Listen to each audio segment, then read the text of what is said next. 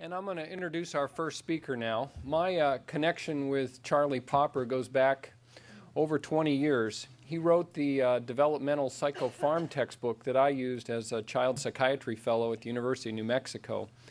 And I didn't come across his name again until 2001 when he published in the Journal of Clinical Psychiatry the first publication on looking at an alternative approach, looking at minerals other than lithium. And I think that's been a pivotal publication and one that's been built on significantly since. Charlie Popper is on faculty at Harvard and McLean Hospital. He's from the Boston area. He's well published, well thought of, and he's, I think, a real driving force behind why all of us are here today, and I think he's been pivotal in pulling this conference off. And I can tell you that from Boston to the mountains of Colorado, he's a stalwart guy and fun to be with. So it's my pleasure to introduce Charlie Popper. I'm pleased to be asked to be a part of this, pleased to be able to, honored to be able to present sort of an initial overview for this conference. It's been a long time coming, and there's going to be an enormous amount of material that you'll be hearing about in these next 2 days. Someone's cell phone is going off. Now,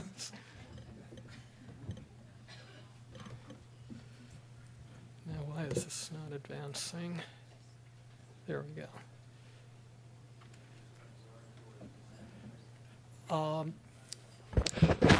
I have my obligatory hello slide, which basically says that I don't have a lot of money.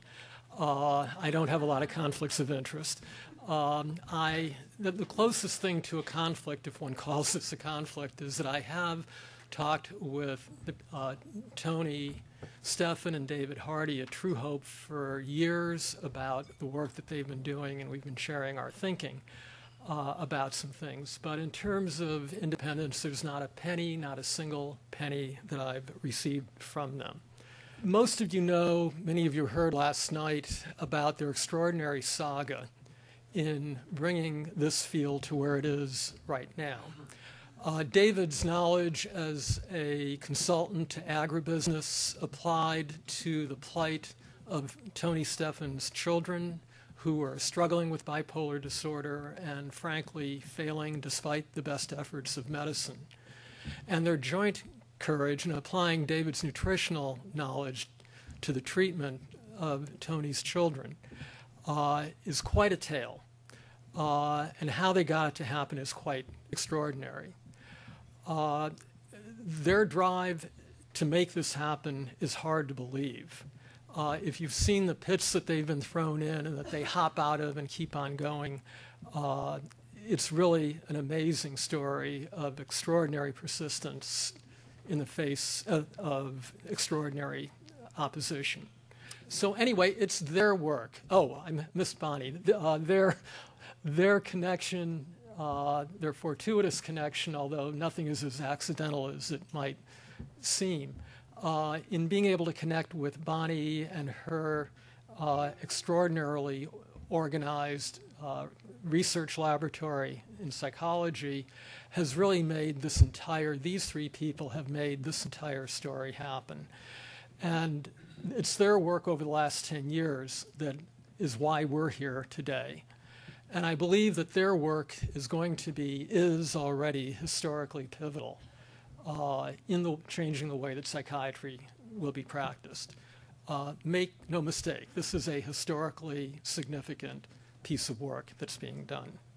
Much of this conference, not all, but much of the conference will be discussing a very particular type of treatment that has grown out of the work that they've done, or that is really, the work has been done in examining a particular type of broad-spectrum micronutrient treatment, which basically consists of a broad spectrum of vitamins and minerals, inositol, choline, and a few amino acids, mostly at levels above the recommended daily allowance, the numbers that define the minimal intake standards, but that for the most part are below the dose limits defined as upper tolerable dose limits by the standard setting agencies.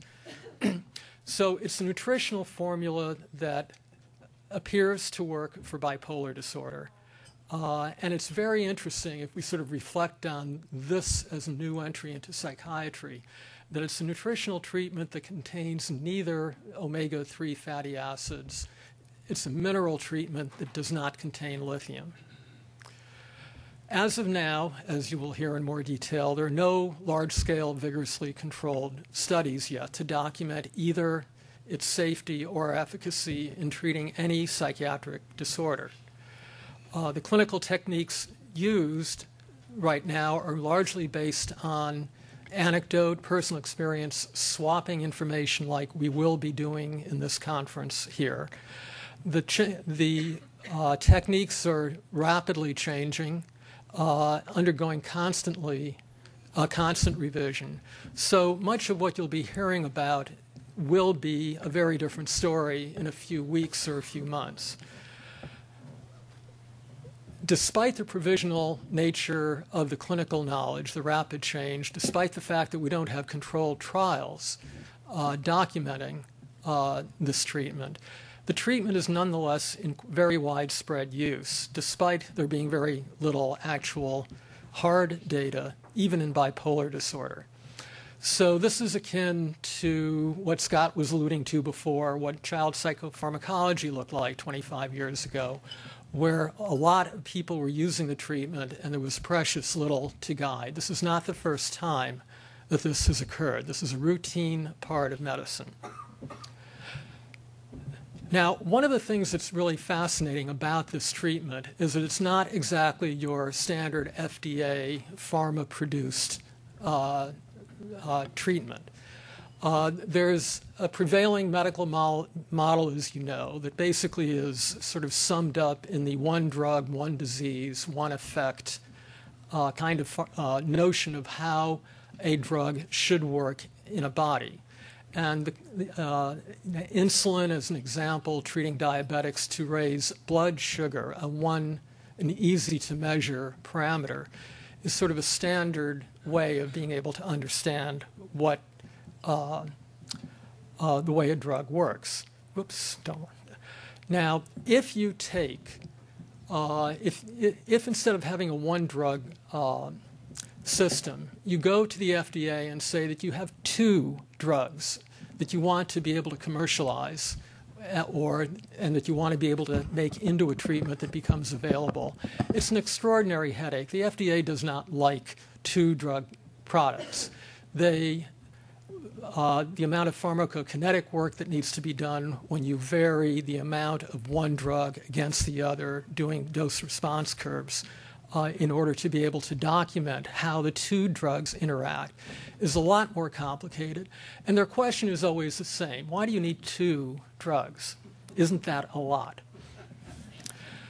So imagine, just to go on a little bit of a fantasy ride, imagine you're Tony and David, and you go to the FDA and you say, hi, I'm Tony, I'm David. I have a 36-ingredient product that I'd like to use to treat bipolar disorder. So, they will say, sure, or something that sounds like sure. And they'll ask you, well, okay, so explain to me how these ingredients interact. So you start, and they start talking about, well, what does the dose-response curve look like? Well, as it turns out, if you have, say if you're doing a dose-response curve like this with 5 data points, which is very, very minimal to sort of describe the action of the drug over a range of doses, and you do that with 2 different drugs, you basically wind up with a much larger number of trials that you would need to do. Basically, you're doing 5 data points raised to the second power, 25, in order to be able to describe the way that that drug simply interacts with itself in producing a particular kind of effect. So if you want to do the detailed pharmacokinetics of a 36-ingredient product, what you would need, and let's say it's only 5 data points, which is, as I say, very little, you would need to do a fairly large number of dose-response curves. In fact, the number, I'm not sure I'm even going to try to guess what that number is actually a lot of dose-response curves to run, especially when you consider that it vastly exceeds the world economy in terms of numbers of dollars. And you don't run these things for $1 at a time. So this would be, this is the kind of thinking that Tony and David face, not just at the FDA, but as when they go to the medical world and people just scratch their heads, they can't begin to think about what is it that a 36-ingredient product actually is about. So my basic point is that conventional medical pharmacology just does not fit the field of broad-spectrum micronutrient research. We need different ways of being able to conceptualize what this kind of treatment might look like. If you ask the question, what do micronutrients do to treat bipolar disorder? Well, you have a lot of problems in even being able to wrap your head around that kind of question. As you know, lithium has been around for 60 years. There are a lot of theories about how it works, but basically we really do not know what it is that lithium, one micronutrient, is doing to help in bipolar disorder. Now, we can get around this question very easily, as it turns out, by noticing that there's no proven therapeutic effect of micronutrients in treating bipolar disorder, so any talk is purely speculative. There's not much point in really working on that question until one knows whether, in fact, the response is there. And if efficacy were proven, or once it is finally adjudicated, there'll be all kinds of questions about what are the active products, do they work the same way in different people, do you really need all of those ingredients? Or alternatively, do you really need to have a very broad spectrum product? And that's a real possibility, and it's one that right now all we can do is think about. Now, would it be a deficiency? People often talk about, well, if you're giving micronutrients that are all over the system and it improves the functioning of the system, doesn't that mean that there must be a deficiency? Well, deficiency is a slippery concept. I'm not going to take a lot of time on it, but obviously if you give antipsychotic drug to a person and they get better, you don't infer, for example, that they had an olanzapine deficiency, and you can't really infer if lithium works that there's a lithium deficiency. There's another way of being able to think about this kind of issue, and that is if you take the example of chromium, which works to increase insulin, both chromium and vanadium both work to increase insulin sensitivity. So if you give chromium to a person and see that insulin resistance improves, does that imply that there's a chromium deficiency? Well, if you don't think about the rest of the system, you might very well come to that conclusion. But in fact, it might just be fixing a deficiency in the vanadium levels so that the deficiency is really not something that you're thinking about or looking at. And there may be no actual deficiency of chromium in the first place. So this is an issue of balance among different components. It's what might be considered a relative deficiency in a particular kind of setting or a functional deficiency. So you can have deficiencies in the absence of any actual deficiency in a particular component.